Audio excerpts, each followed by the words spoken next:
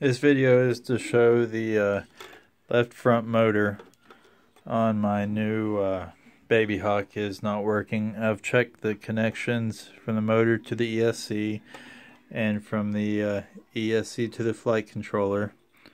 I've actually even resoldered to the flight controller because it looked like kind of a poor connection, but it's definitely connected right now. So here I'm going to arm the quad to show you. All the motors spin except for the one.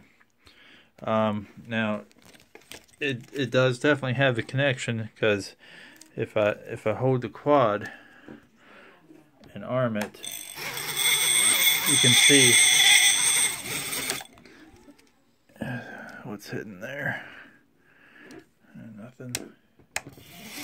But you can see that the motor does twitch.